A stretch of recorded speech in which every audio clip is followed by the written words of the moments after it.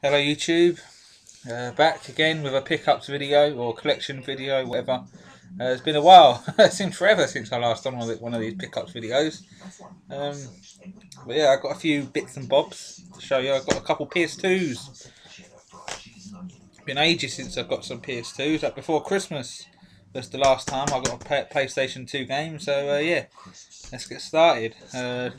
First one I got from a charity shop, 150. Got this one. Turtles, Mutant Melee, and that was 150. Haven't played it yet, but this is. I've got one more turtle game to get for the PS2, and that's the one that's called TMNT, and they made a movie of it years ago. So yeah, that's that one, Turtles. Next, I got from CEX. This one's okay. I gave it a spin just to see if it works, just to test it. I think I'll have to come back to this one and put a bit more effort into it. I got a bit lost playing. I didn't know what I had to do, and I played it for a little bit. And that's Castlevania. When I was picking this out from CEX, this was £6 by the way. I did have the other one in my hand as well, Curse of Darkness, and that was £8. But I put that one back and I thought I'd try this one first. And if I like this one, I thought if it's still there the next time I go to CEX, I'll nab that one. So yeah, out of the two Castlevanias, is this the worst one or the better one? I don't know. Yeah, but definitely I'll have to go back to this one. And next, I got Sly Raccoon. And this cost, I think it was £4, £3 or £4. A bit of a busted up case, so it needs replacing. I've been trying to keep my eye out for these Sly Raccoon games for a while because these are quite tricky to find, like in the wild or out and about. And on eBay, these command quite a high price, like maybe £10 to £20 for the first one anyway. So this is the better one. I played it for a little while just to see if it works. And it's a really good platformer. This is. It's got a unique graphics. Like it's got that cartoony comic strip, like sort of look, and it's a really solid game. This is, and they should have a new one coming out for the PS3 sometime this year. So I might have to get that one when it comes out. So yeah, Sly Raccoon, tricky one to find for the PS2. And the last one I got from CEX is the sequel. I got Sly 2, Band of Thieves, and that was £4 also. And complete. I haven't tried this one yet. I thought I want to complete the first one first before I go into this one. But all I did was pop it in and see if it worked. I got to the title screen and that's about it. So yeah, that's a good one. So all I need now is the third one,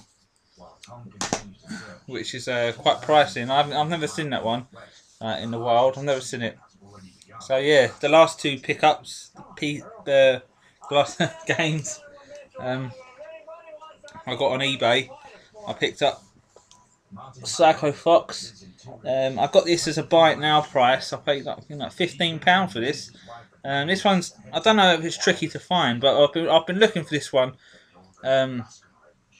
before Christmas. So I was trying to get hold of this one, and when I was searching for it, all I ever found was either cartridge only, or box and cart only, or they're always like mashed up boxes. And there's two types of boxes, manuals: the long way one and the vertical one. And my one's complete. It's got the catalogue thing, and I've got the horizontal manual. I have seen them where it's the other way. I don't know if this is the correct one or not, but yeah, this is in nice condition, and it's a solid platformer for the Master System. So that's that one. And sticking with the Super Nintendo trend, I'm still going strong for that. I've got a couple of things on the way for that. I've got one coming from Germany, and I've just won a couple Super Nintendo games on eBay today, and I'll show them when I get them. But this one, I'm pretty disappointed with it because it's fucking It's a German version, but luckily it plays in English. You can switch over to the English language, but the gameplay is a bit dodgy. I can do the first level, and after that it's just tricky. I don't know how to play it, and that is Tintin.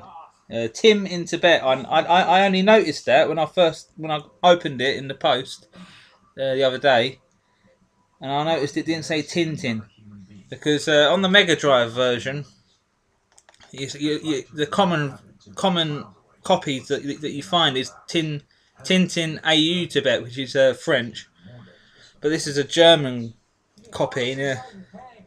On the back, it's all in German text, but you can switch the gameplay to English, like I said.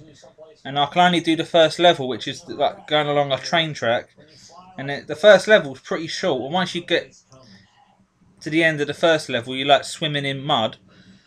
And then the next level, you're in some building, like some hotel sort of building. And after that, I'm just clueless. I don't know what to do. So yeah, it's one of those tricky games. So Tintin in Tibet. And I paid over the odds for this one. I just took a punt on it. So yeah, because there weren't any other box complete copies on eBay at the time, so I went full clip on it and just got it. So yeah, that's all my pickups, people. I'm still in the game. I'm still collecting. It seems ages. It seems like I don't put up pickup videos as often as I used to, but yeah, I'm still in it. I'm still doing it. I haven't given up.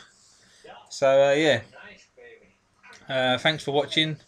I'm going to do some more gameplay videos right now. I'll see you in the next one. Peace.